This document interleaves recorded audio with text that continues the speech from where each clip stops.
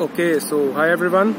तो आज की video I would consider it as one of the most important videos अगर आप कनाडा आ रहे हो, चाहे एज अ स्टूडेंट आ रहे हो, चाहे एज अ परमानेंट रेजिडेंट आ रहे हो। क्योंकि जब आप यहाँ पे आओगे आपके माइंड में सबसे पहला क्वेश्चन ये होगा कि यहाँ पे आपने पैसे कैसे कमाने हैं, चाहे वो पार्ट टाइम जॉब हो चाहे वो फुल टाइम जॉब हो। उसके लिए आपको जो एक डॉक्यूमेंट आपकी सबसे ज्यादा हेल्प करने वाला है वो है आपका रेज्यूमे, आपका सीवी। लेकिन सबसे ज्यादा माइंड में क्वेश्चंस यही होते हैं, मेरे माइंड में भी थे जब मैं यहाँ पे नया आया था, कि रेज्यूमे कैसे बनाना है, इंडियन रेज्यूमे कैसे डिफरेंट है जो आपने यहाँ अप्लाई करने के लिए रेज्यूमे बनाया था और जो यहाँ पे एम्प्लॉयर्स आपसे जो रेज्यूमे एक्सपेक्ट करते हैं वो कैसा है, कितना डिफरेंस है उनमें और आपको क्या क्या करना चाहिए एक अच्छा कैनेडियन रेज्यूमे बनाने के लिए। तो जो भी इन्फॉर्मेशन मैं अभी आपको देने वाला हूँ वो ऑथेंटिक इसलिए है क्योंकि वो मेरा अपना रेज्यूमे है। इसी रेज्यूमे के बेस पे मुझे जॉब मिली है और ये रेज्यूमे यहाँ पे यूनिवर्सिटी ऑफ विंडसर में जॉयस एंटरप्रेन्योरशिप सेंटर है जहाँ पे हमें करियर के लिए फ्री काउंसलिंग प्रोवाइड होती है और रेज्यूमे कैसे बनाना है, सीवी आपका कैसा होना चाहिए, कैसे अपने आप को प्रेजेंट करना है, वहाँ पे डिफरेंट तरह की वर्कशॉप्स होती रहती हैं। मैंने काफी वर्कशॉप्स अटेंड की हैं और उनसे 1-to-1 गाइडेंस भी ली है कि रेज्यूमे अपना कैसे डिजाइन करना है और कैसे एडिट करना है। जो कुछ मैंने वहां से सीखा है या जो मैंने अपने एक्सपीरियंस से सीखा है और जो मेरे खुद के कई रेज्यूमे एडिट करने पे मुझे जो पता लगा है कि हाँ ऐसे होनी चाहिए चीजें, या एम्प्लॉयर से बात करके भी जो मुझे पता लगा है वो सारा कुछ मैं अभी आपको बताने वाला हूँ।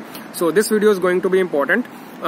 हो सके तो अपना रेज्यूमे इससे भी बेटर बनाना, इधर उधर से इन्फॉर्मेशन गैदर करना, and I hope it would help. So let's start.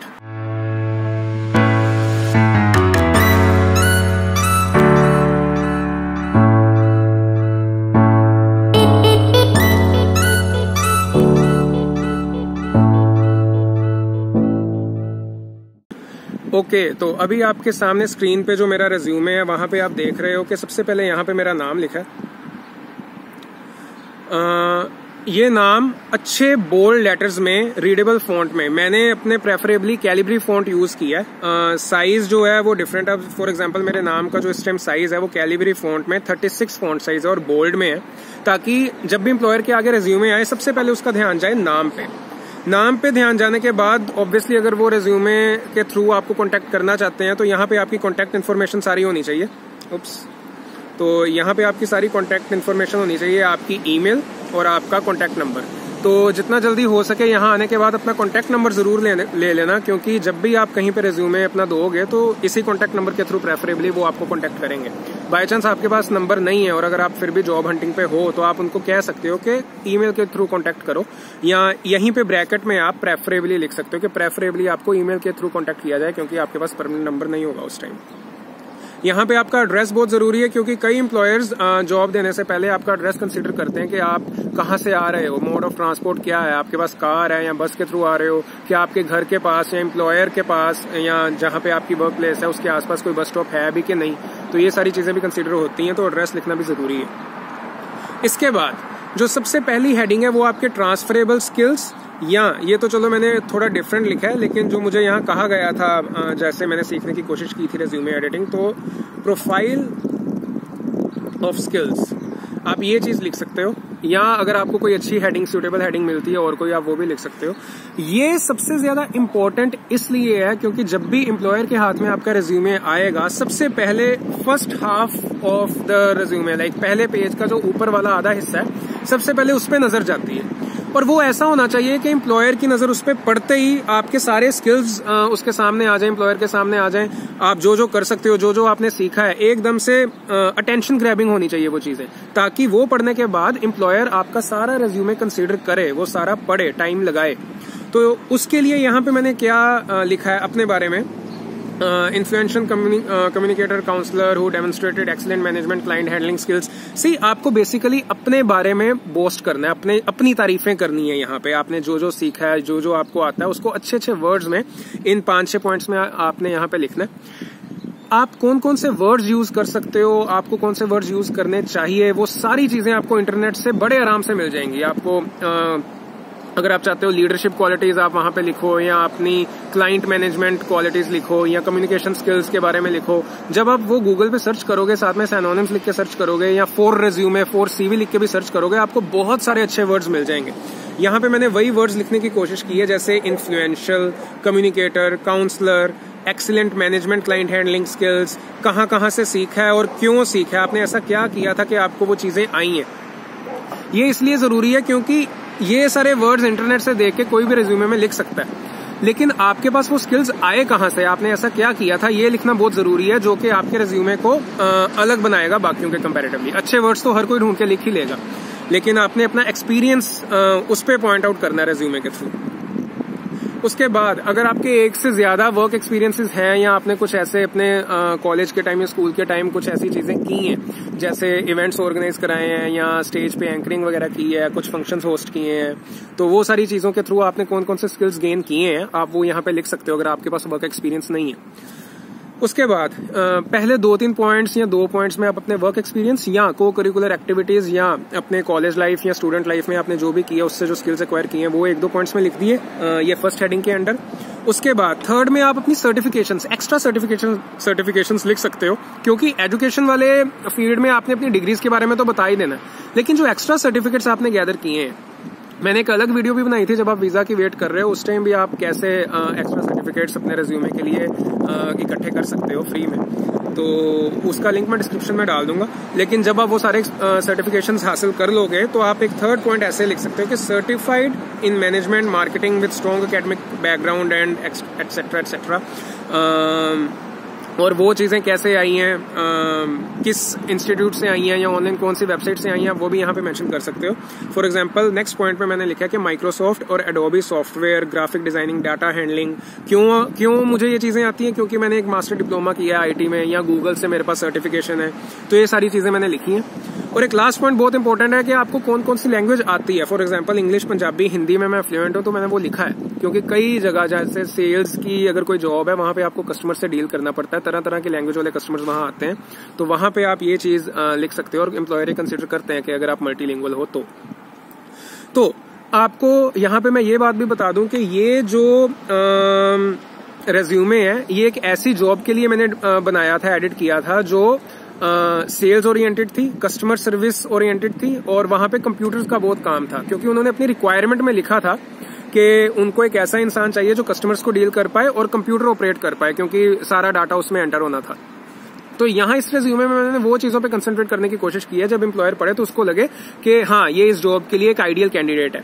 यहाँ मैं आपको सजेस्ट करूंगा कि हर रेज्यूमे आपका, हर जिस भी जॉब के लिए आप अप्लाई कर रहे हो, आपका रेज्यूमे या सीवी उसके अकॉर्डिंगली एडिटेड होना चाहिए, ताकि कई बार ऐसा होता है कि रेज्यूमे जो है वो कंप्यूटर ही शॉर्टलिस्ट करके आगे एम्प्लॉयर को देता है, और वो इस बेस पे होता है कि जो कीवर्ड्स एम्प्लॉयर ने रिक्वायरमेंट्स में लिखे हों, फॉर एग्जांपल कम्युनिकेशन स्किल लिखे हों, लीडरशिप स्किल्स लिखे हों या क्लाइंट हैंडलिंग लिखी हो, वो सारा कुछ कंप्यूटर खुद देखता है कि किस किस रेज्यूमे में वो चीजें मेंशन्ड है। जहां जहां रेज्यूमे में वो चीजें मेंशन होंगी वो अपने आप कंप्यूटराइज्ड सॉर्टिंग के थ्रू एम्प्लॉयर के पास जाएंगे कि हाँ ये कैंडिडेट्स हैं जिनमें ये स्किल्स इन्होंने मेंशन किए हैं, तो आप इनमें से चूज कर सकते हो रेज्यूमे पढ़ के। तो ये बहुत जरूरी है, जब भी आप रिक्वायरमेंट देखो किसी भी जॉब की, वहां पे जो कीवर्ड्स लिखे हों, कम्युनिकेशन स्किल्स लिखे हों या कुछ भी लिखा हो, वो सारे वर्ड्स आपके रिज्यूमे में आप एडिट करके डालो और अपना रिज्यूमे इस तरह से डिजाइन करो कि एम्प्लॉयर को लगे कि हाँ यही कैंडिडेट है जो कंप्यूटर संभाल सकता है और कस्टमर से डील भी कर सकता है। अपना सारा एक्सपीरियंस, अपनी सारी सर्टिफिकेशन उस डायरेक्शन में ले जाओ। अब नेक्स्ट अगर हेडिंग पे चले तो वो एजुकेशन की है, सिंपल सी जो आपके पास डिग्रीज हैं या जो आप कर रहे हो वो यहाँ पे आप लिख सकते हो। फॉर एग्जाम्पल अब मैं यूनिवर्सिटी ऑफ विंडसर से मास्टर ऑफ मेडिकल बायोटेक्नोलॉजी कर रहा हूँ, तो ये मैंने यहाँ पे मेंशन किया। उसके बाद जहां से कर रहा हूँ ये मेंशन किया है, और कब शुरू की है मैंने, जनवरी 2019 को शुरू की है और टिल प्रेजेंट अभी भी वो चल रही है। साथ में जो मैंने पिछली डिग्री है इंडिया से जो की है, बैचलर ऑफ डेंटल सर्जरी, मैं डेंटिस्ट था वहां पे, तो उसका जो पीरियड है अगस्त 2012 से अगस्त 2017, वो मैंने यहाँ पे इस साइड पे मेंशन किया। तो ये डेट्स लिखनी बहुत जरूरी है, ये शो करता है कि आप कभी भी फ्री नहीं बैठे, आप लगातार काम कर रहे हो। तो डेट्स जो हैं आप राइट साइड पे लिख सकते हो और अपनी जो डिग्रीज हैं या डेजिग्नेशंस हैं वो लेफ्ट साइड पे लिख सकते हो। अगर हम आगे चलें, कंप्यूटर एंड इंटरनेट प्रोफिशिएंसी मैंने हेडिंग दी है, ये मैंने इसीलिए दी है क्योंकि मैंने अभी आपको बताया कि जिस जॉब के लिए मैंने ये रिज्यूमे डिजाइन किया था वहां पे कंप्यूटर ऑपरेट करने का स्किल कैंडिडेट के पास होना चाहिए, ऐसी रिक्वायरमेंट थी। तो मैंने कंप्यूटर एंड इंटरनेट प्रोफिशिएंसी सबसे यहाँ पे एजुकेशन के बाद डायरेक्ट वो लिख दी, वर्क एक्सपीरियंस से भी पहले, ताकि एम्प्लॉयर का ध्यान जाए। ये first half of the resume में इंक्लूड इसीलिए की है ताकि वो एकदम से यहाँ देखे और उसको पता लगे कि कंप्यूटर आता है इस कैंडिडेट को। तो कंप्यूटर से रिलेटेड जो भी सर्टिफिकेशंस हैं, फॉर एग्जांपल ये जो मास्टर डिप्लोमा इन आईटी है, ये मैंने क्लास 10th में किया था। कई बच्चों के पास या आप में से कईयों के पास हो सकता है ये ना हो, लेकिन इसका एक सब्स्टिट्यूट मैं आपको दे रहा हूँ। जो नेक्स्ट 2 सर्टिफिकेट्स हैं मेरे पास, मैं यहाँ पे आपको हाईलाइट करके बताता हूँ।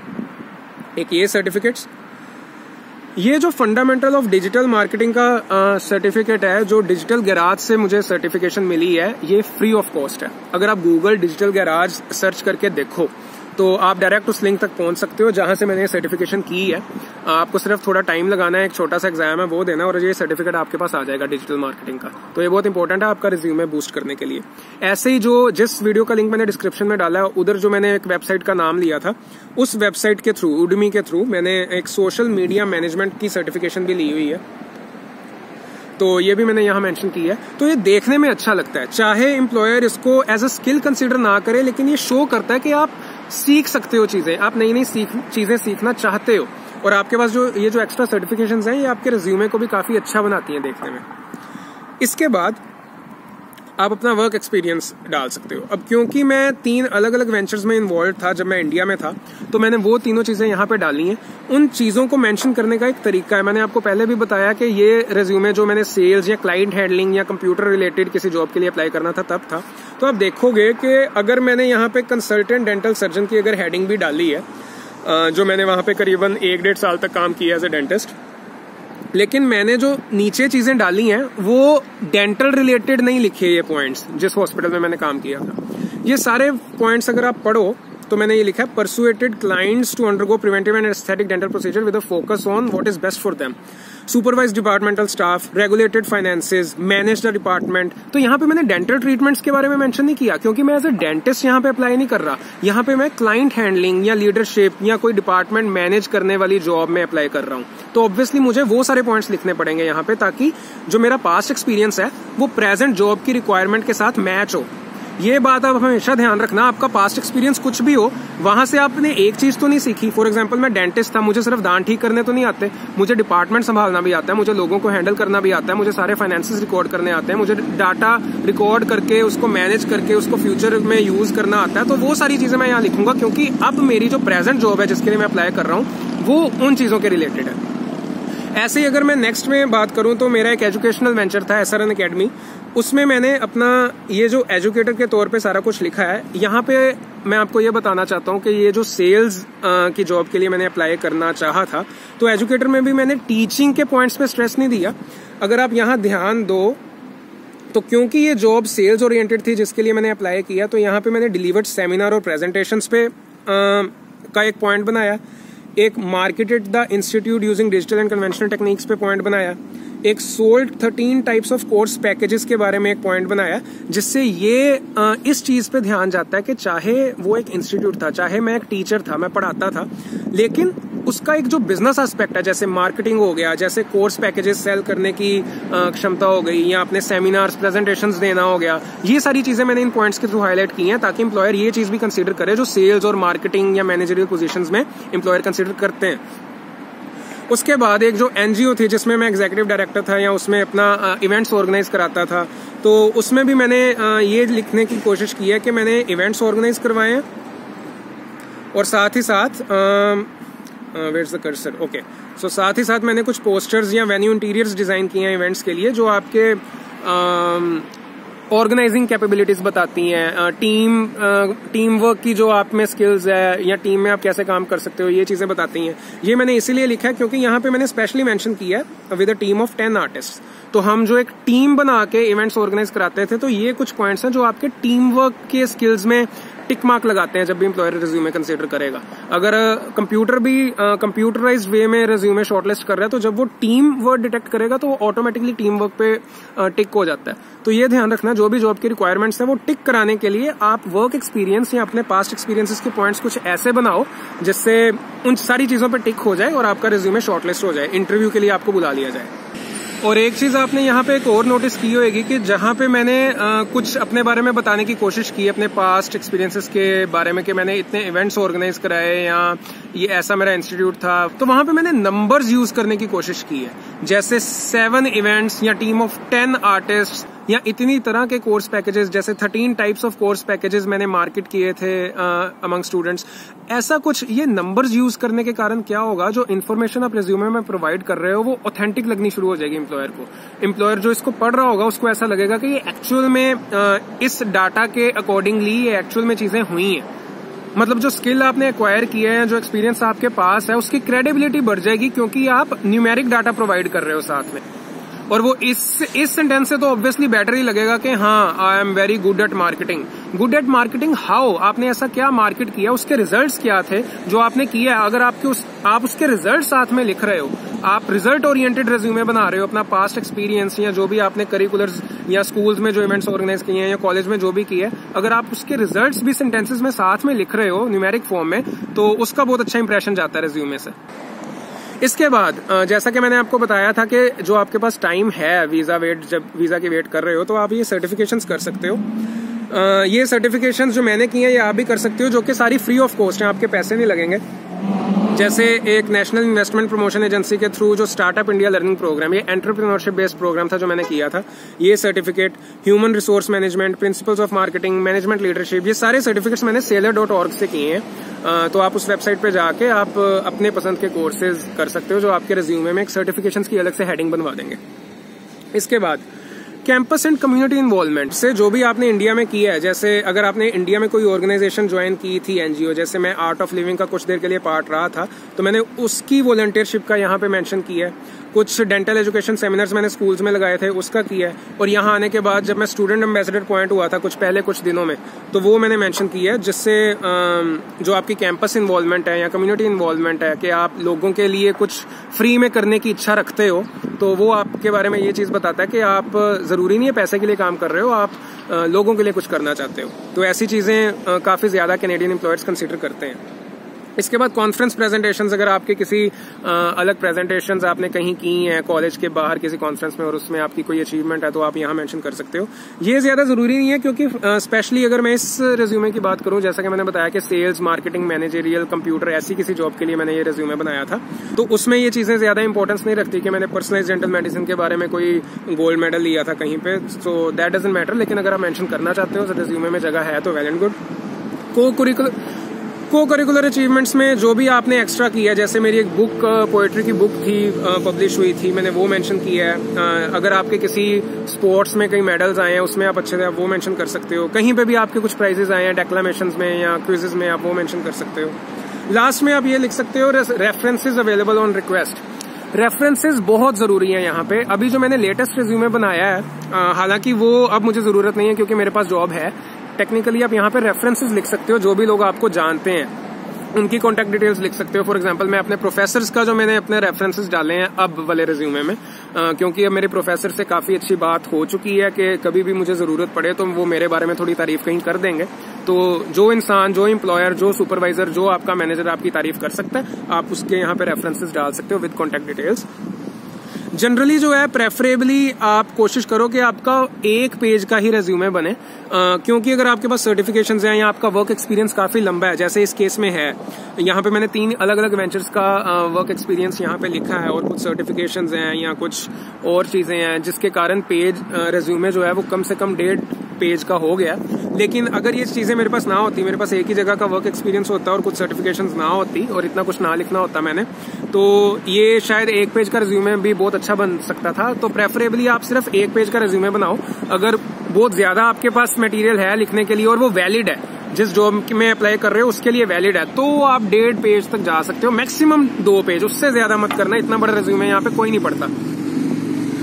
अच्छा, और जो लास्ट कुछ पॉइंट्स हैं जो आपको कंसीडर करने हैं वो ये हैं, कभी भी रिज्यूमे में कनाडा में अपनी फोटोज मत डालना, अपनी नेशनैलिटी मत डालना, अपना जेंडर मत डालना, अपना रिलीजन मत डालना। ये सारी चीजें यहाँ पे डालने की जरूरत नहीं है। कैनेडियन गवर्नमेंट का यहाँ पे रूल है कि कोई भी एम्प्लॉयर कभी भी अगर वो जॉब किसी को देने की कोशिश कर रहा है या किसी को जॉब के लिए कंसिडर कर रहा है, तो उसका रिलीजन, जेंडर, एज भी डालने की जरूरत नहीं है। एज, नेशनैलिटी और फोटोग्राफ जो उसकी अपीयरेंस है, इस बेस पे कभी भी एम्प्लॉयर आपको जॉब के लिए कंसिडर नहीं करेगा। सिर्फ आपकी क्वालिफिकेशंस और आपके स्किल्स के बेस पे उसको कंसिडर करना पड़ेगा।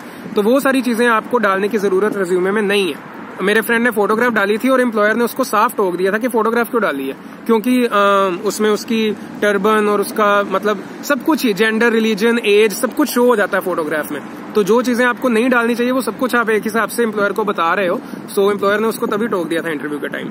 तो कोशिश करना कि ऐसी कोई चीजें मत डालना, क्योंकि यहाँ पे डिस्क्रिमिनेशन बिल्कुल भी नहीं है। तो वो ऑनेस्टली सिर्फ स्किल्स और आपके कम्युनिकेशन स्किल्स और आपकी क्वालिफिकेशंस देखते हैं, बाकी चीजें जज नहीं करते। तो वो रिज्यूमे में लिखने की जरूरत भी नहीं है। कोई जेंडर, कोई एज, कुछ रिलीजन, फोटोग्राफ, नेशनैलिटी कुछ लिखने की जरूरत नहीं है। हम इंडिया में शायद लिखते थे, लेकिन यहाँ पे ऐसा कुछ नहीं है। So this is the basic resume. यहाँ पे मैं बार बार कह रहा हूँ कि जिस भी जॉब के लिए आप अप्लाई कर रहे हो उसके लिए अलग से रिज्यूमे अपना एडिट करो, जिसमें आपकी सारी चीजें उस डायरेक्शन में जाएं जिसमें एम्प्लॉयर को लगे कि ये आइडियल कैंडिडेट है इस जॉब के लिए। जो आपको अच्छे अच्छे वर्ड्स चाहिए वो आपको सारे गूगल से मिल जाएंगे। अगर फिर भी आपके माइंड में कोई क्वेश्चन वगैरह है स्पेसिफिक, तो आप अपने आसपास के लोगों से पूछ सकते हो। अगर आप स्टूडेंट हो तो आपका कोई करियर काउंसलिंग सेल भी होगा, जैसे मेरी यूनिवर्सिटी में है, तो आप उनसे जाके पूछ सकते हो। तो होपफुली आपको जल्दी जॉब मिल जाएगी अगर आपके स्किल्स जो हैं जिस जॉब के लिए आप अप्लाई कर रहे हो उसके लिए परफेक्ट है। हाँ, सो आई होप इट हेल्प्स। मैंने सीधा अपना रिज्यूमे ही आपको शो कर दिया ताकि जो भी मैंने सीखा, जो मैंने इंक्लूड किया था वो सब कुछ आपको पता हो। फिर भी अगर कोई नई चीज मुझे पता लगती है तो I definitely inform you guys. तो आई होप इट हेल्प्स। सो अगर आपको लगता है कि इससे किसी और की भी हेल्प हो सकती है तो प्लीज शेयर। और अगर आप चाहते हो कि ये सर्च रिजल्ट में वीडियो ज्यादा से ज्यादा ऊपर आए, क्योंकि मुझे नहीं लगता ये वीडियो यूट्यूब पे कहीं इंडियन स्टूडेंट्स के लिए शायद है, या अगर है तो इतनी डिटेल में शायद ना हो। तो मैं चाहता हूँ ज्यादा से ज्यादा लोगों को इन चीजों का पता लगे। तो do like it, do share it और डू सब्सक्राइब द चैनल, जिससे ये वीडियो सर्च रिजल्ट्स में ऊपर आए और ज्यादा से ज्यादा लोगों को जॉब ढूंढने में ज्यादा मुश्किल ना हो या रिज्यूमे बनाने में ज्यादा मुश्किल ना हो। क्योंकि जब मैंने यूट्यूब पे सर्च किया था अपने टाइम पे, पहले महीने में, मुझे कोई ऐसी खास वीडियो मिली नहीं थी। तो that's it. I hope it helps. See you. Bye.